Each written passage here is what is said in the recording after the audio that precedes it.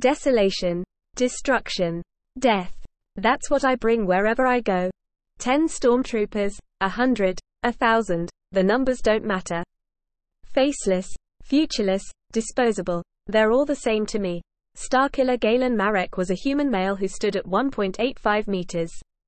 He had brown hair, brown eyes, and fair skin. As a child he stood against Darth Vader, wielding the Sith Lord's own lightsaber against him, out of a desire for vengeance after his father's murder. This desire marked Marek's first step towards the dark side, and Vader recognized this in him.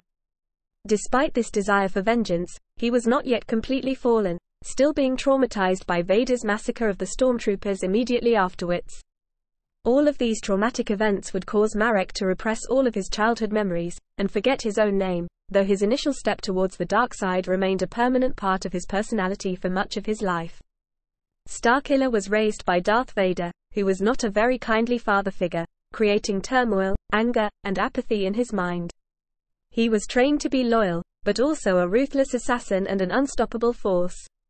Though he was brutally and continually punished by his master, Starkiller submitted willingly to the teaching method of the Dark Lord, essentially because he knew nothing else, and this instilled in him the belief that whatever did not kill him would make him stronger, more adept at wielding the dark side. Such was Starkiller's state of mind towards the end of his training. A part of him almost wished for death.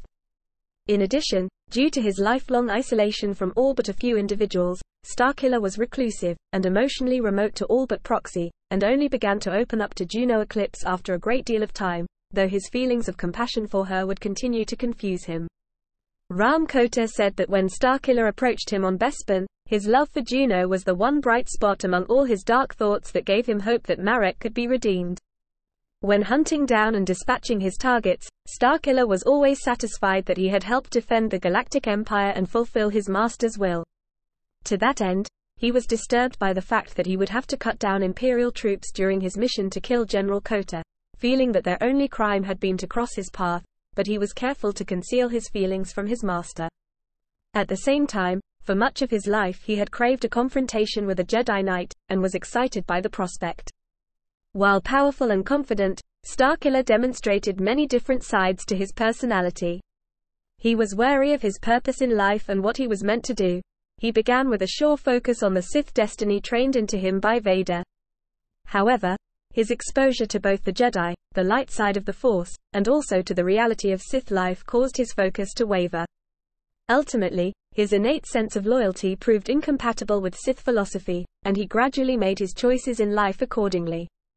After Vader's second betrayal on Corellia, Starkiller displayed not only anger, but also pity for the Dark Lord, remarking that if he were to die there, then Vader would never be free from his master. With this last betrayal, Starkiller rejected the Sith and the dark side, and finally admitted his love for Juno Eclipse, and held on to it until his death. When he converted to the light, the last of his persona as Starkiller ceased to exist, and he reclaimed his birth name, Galen, and fully accepted his destiny in the makings of a Jedi. During his battle with Darth Vader, Galen stated that he did not hate the Dark Lord, but pitied him, declaring that he would kill him to free him. When the Emperor tempted Marek into killing Vader, Marek struggled briefly with his emotions, but in the end decided he would not return to the dark side, and so made his choice to attack the Emperor instead, saving himself from the dark side. In the end, Galen Marek was driven by loyalty to his friends and allies, and willingly surrendered his life for them.